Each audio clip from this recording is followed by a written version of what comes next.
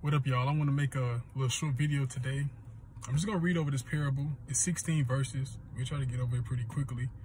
But I was watching a video because, I subscribe to a lot of these YouTube theologians. Some of them got predictions, some got dreams, some got all kind of things to say. Some right, some wrong, some biblical, some not.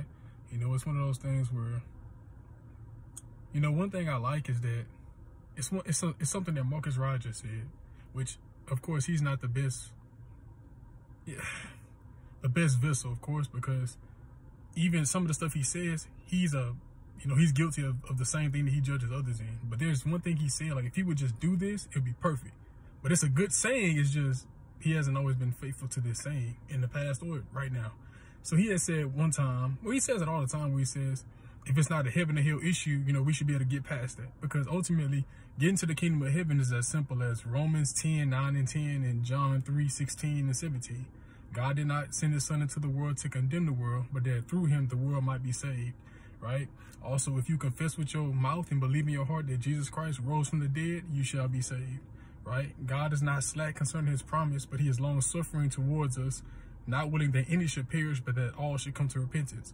So ultimately, the gospel is all about salvation. It's about believing in Jesus Christ. If you believe in the Lord Jesus Christ, that he came in the flesh, died on the cross, rose again, you will be saved. It's as simple as that. Now, all the other books, the history, the law, even the conduct of Christians that Paul wrote about in the different letters, it's all good, it's useful, but it's almost like it's outside of the main message. The main message is the gospel, which is believe in Jesus Christ and be saved. And because you believe in Jesus Christ, you're going to produce these fruits. Because you believe in Jesus Christ, you're going to produce or develop, endure hardening and chastening, that you may be resistant to sin, resistant to temptation. It's not going to happen overnight. It's going to take years and years, but the fact that you continue to believe, you're still viable for the kingdom, right? So I'm going to read this parable to you. I already pretty much explained, what it pretty much means, but this parable is something I was thinking about, because a lot of these guys, they get a little bit prideful, right? And it's, I did more than you. I've been serving the kingdom. I've been doing this. I've been doing that. I've been working this. I've been working that. And ultimately, it doesn't matter what you work on. It doesn't matter what you claim to do for the kingdom. If you believe in Jesus Christ, you are part of the kingdom. Whether you, preach 1,000 messages, whether you preach no messages, whether you build 15,000 schools, shelters, churches, and all this other stuff, it means nothing. Whether you buy 15 cars, whether you take a low salary and you give it all to the poor, it means nothing. All of the stuff is with Thanksgiving if you believe Jesus Christ, right? As long as you believe Jesus Christ, you have admittance into heaven, right? So let's just read this parable, then we'll be done with it. This is in Matthew chapter 20, verses 1-16. For the kingdom of heaven is like a landowner who went out early in the morning to hire laborers for his vineyard. This from the New King James. Now when he had agreed with the laborers for a denarius a day, he sent them into his vineyard.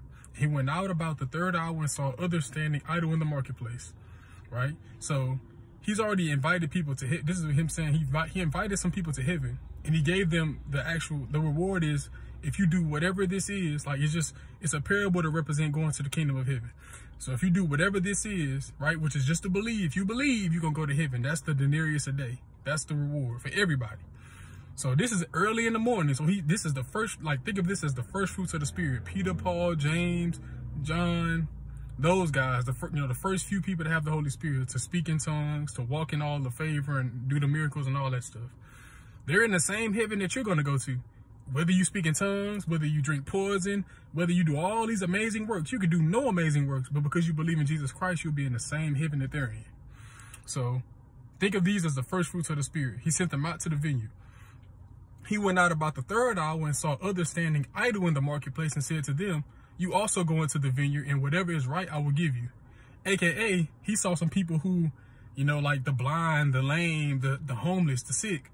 Y'all ain't doing nothing. If you just believe in me, you can go to the kingdom. Great, cool. Now, mind you, there's another group in the beginning that was there for 3 hours, that elapsed between them believing and the other people believing. They might have faced persecution. They might have been hurt. They might have been afflicted. They might have faced trials and tribulations. They might be tired of waiting. They might be tired of resisting. And yet, it's still the same reward at the end of the day. Moving on. Verse 5. Again, he went out about the 6th and the 9th hour and did likewise. So he found 2 other groups at the 6th hour, 1 group at the 6th hour, and 1 group at the 9th hour, doing nothing. He told them to believe, and they're going to get the same reward, which is admittance into heaven. And about the 11th hour, he went out and found others standing idle again and said to them, why have you been standing here idle all day? They said to him, because no one hired us. He said to them, you also go into the vineyard, and whatever is right you will receive. AKA, he saw people out here living in sin, and he asked, why are you doing this? Why do you live like this? They have no purpose. They have no direction. They have no calling. They don't understand why they're here, where they come from, or where they're supposed to be going. He gives them a mission. He tells them the kingdom of heaven is near you. Believe in me and you shall receive it. Great. But it's the 11th hour. So there's a group that's been here for 12 hours believing. And that 12 hours can represent 100 years, 90 years, 80 years, a long time. It's been a long time elapsed between the first fruits of the Spirit and people that's just getting saved now. But as long as you believe in Jesus Christ, you will get to heaven. No matter all these works that some people do, you may not have to do no works. That may not be within the cards for you, right? Just depending on what decisions we make, what God has for us, and what God wants to do through our life, which is not always this amazing testimony of, feats and daring escapes. It's good, it's good to read it, but ultimately, who cares? What it does is it causes envy, it causes strife, it causes this pick-me attitude in the body of Christ. I'm better than you because I preached 1,000 messages. And so you're going to still be in heaven with everybody else. You're not going to have a bigger mansion. You're not going to have a bigger lawn. Like, it's literally heaven. It's the heaven of me. It's the heaven of Professor B. It's the heaven of Professor C. It's the heaven of Professor D. And that's just random groups of people. Like, it's like as if there's a Lutheran heaven, a missionary heaven, a Baptist heaven, a Protestant heaven. It's one heaven, a white heaven, a black heaven, an Asian heaven. Like, it's only one heaven. I got 100,000 a year. I got 50,000 a year. I got 40,000 a year. I got 200,000 a year. I save 5 souls, 10 souls, 100 souls, 1 billion souls. It doesn't matter what you've done for the kingdom of God. If you believe, you're going to be there. So why care about all this stuff? But that's the pride rising up. I've done so much and I feel like I deserve a bigger reward. Well, the Bible's telling you right here in Matthew chapter 20, you will not get a different reward. Your reward will be the same as everyone else's. You're going to heaven as a sinner, as somebody who messed up multiple times, and God had mercy upon you. That's it. That's all. That's only reward. All this other stuff, all of, whatever they be talking about, getting crowns and treasures, like, fam, the only treasure that you need is Jesus Christ's presence. Because some of us, may not be the first fruits of the Spirit, but we've been waiting on God to do so many great things, and he may never do them for us. You know what I'm saying? Like, that's just how it works. He may never do them. Just because you believe Jesus Christ can do it, just because it's in the Bible, doesn't mean you're going to get that reward. Right? I am Jehovah Jireh, the Lord who provides. Well, he ain't been providing like that. I've been struggling and stressing for a while. Ain't never stopped believing. Ain't never lost my faith in Jesus Christ. And yet somehow, you know what I mean? You can see some people come up within the first 4 or 5 months, and they run around doing this, doing that, doing this, doing that. And it's like, wow, if only that could be me. Not that I want to do the work that they're doing, but I want to, I want to be provided for. You know what I'm saying? Like, it's not even about the work. I can care less about the work. I care about, having that provision so I can have that testimony that I believed and it worked out. Not I believed and I'm still believing, and, years have passed and I'm still believing, and we don't know what's going to happen. But you got to understand that sometimes these miracles ain't for you. Sometimes it's just for these people.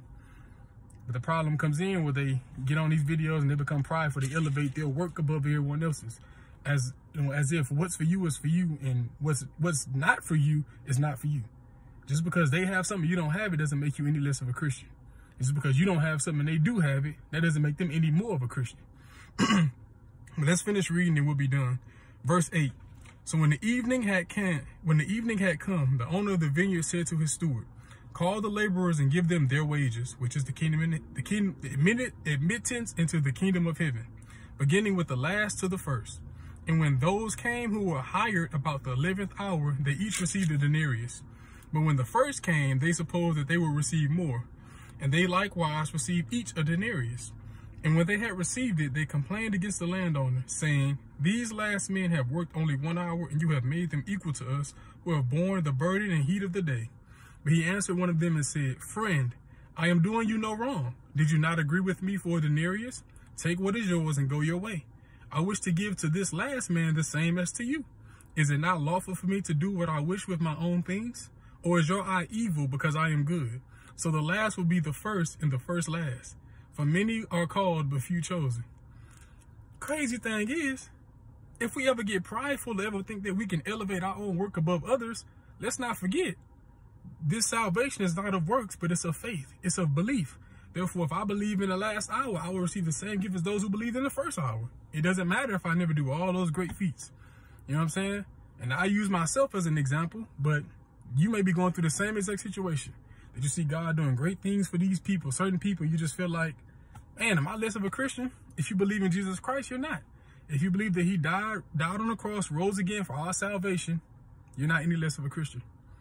So don't let anything drag you aside to the left or to the right to make you feel like you're any less than, or you need to do more, you need to work really hard, or you need to produce so much. You don't need to do anything but believe in Jesus Christ and, you know, put an effort towards bringing other people to the kingdom, which is just to plant those seeds, just to talk about Jesus, whether you're on your job, whether you're in your family. A lot of people going through situations right now where they may not have a job. So just make sure you're talking about Jesus Christ with everybody you're around, or, you know, as much as possible, because everybody's not willing to hear it. But you can tell at the situation, let the Spirit take over. Like, let the Spirit reveal to you what these people need, right? And then just spread the gospel that way, plant those seeds. And don't never get high and mighty over the work that you're claiming to be doing, because it means nothing. We're all going to receive the same denarius at the end of the day. We all going to walk in there as sinners, not great men of God who never sinned. We're not Jesus Christ. We will not receive a name higher than the angels. We are nothing like that. Therefore, you're going to walk in with your head held down low, not able to look Jesus Christ in the eyes. Yeah, he may say, well done, my good and faithful servant, because you did what he asked of you. But that isn't a sense of pride. That's a sense of, it's still mercy. Because none of us deserve to be here. No matter how much churches we plant, no matter how many sermons we give, no matter how many videos we make, we do not deserve to be in heaven. It's all a gift of mercy. Whether you believe at 12 years old, whether you believe at 25, whether you believe at 99, it's all going to receive the same gift, which is admittance into the kingdom of heaven. So I pray that you was blessed by that. I know it's kind of a harsh message, but it's just the truth. Pride and narcissism means nothing in the kingdom. It's as simple as believe, you'll be saved. Don't believe, you're going to hell. Every sinner is counted as an unbeliever. So that's really the key there. If you die with unrepentant sin, that's just unbeliever, right? The only unforgivable sin is blasphemy against the Holy Spirit, which is to not accept the Holy Spirit, which also means to not change. Therefore, if you was a liar your whole life and you knew you could just say, God, forgive me. God, forgive me for my lies. I don't want to live like this anymore. Show me the way to live better. No matter what you do after that, even if you lie again, every time you repent, it's a new day. Every time you repent, you start over. Every time you repent, you start over. But when you don't repent, when you become to get prideful and all this other stuff, you know, God's not real because God didn't do this for me, all that kind of stuff, and you don't repent of it, that's just as good as blasphemy of the Holy Spirit, which is to not accept the changing that God is trying to give us, right? His spirit of transformation. Therefore, so it's as simple as believe and be done with it. Believe in Jesus Christ and allow God to do the rest. If you want to provide you something, if you want to give you a certain job, a certain office to perform, a marriage, a kid, whatever you believe in God for, allow him to, you know, speak that into your life, right? Through prophecy, through prophets, through prayer, you know, praying in tongues, whatever you do that allow you to get that revelation from God. He's trying to tell you when to give you something, then believe for that. But outside of that, let's not get so stressed out and worried about it, because at the end of the day, we all gonna get the same reward. Whatever happens on this side of salvation means nothing compared to what's gonna happen on the other side, which is everybody in heaven. No more tears, no more sorrow, no more pain, no more sickness, and definitely no more death. So please be blessed by this message. Don't take it the wrong way, and just, you know, pray about it. But this comes from Matthew chapter 20, verses 1 through 16. If you want to read over it and study it, because it's first thing I thought about when I started feeling like, you know, when I start hearing some of these videos this morning, I'm just like, it's a lot of pride, man. A lot of pride coming out. So Matthew chapter 20, verses 1 through 16, if you want to check my work. And that's it for today.